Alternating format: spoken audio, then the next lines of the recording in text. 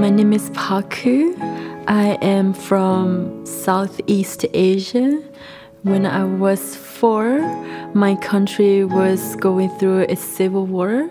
My family was persecuted. My village got burned.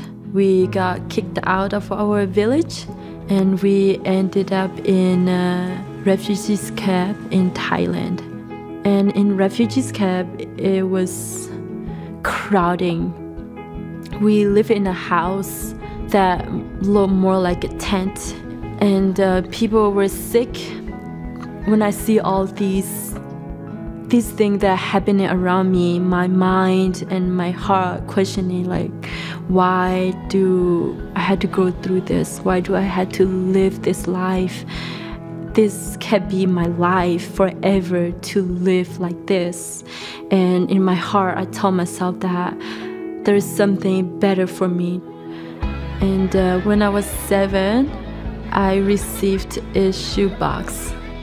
And I was very, very happy. I remember sitting with other kids. And when I opened it, there was a dress, a yellow dress. It was beautiful. I tried it on and it fit me perfectly. It is perfect to wear it for summer in hot weather. So I wear it most of the time until it gets old. I ended up living in refugees camp for 10 years. I never received a gift like that before. Somebody out there said this shoebox when I don't even know them or they don't even know me.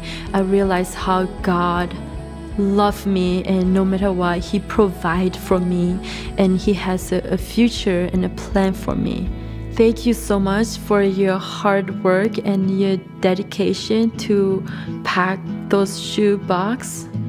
It made a huge impact in my life, like somebody like me. So thank you.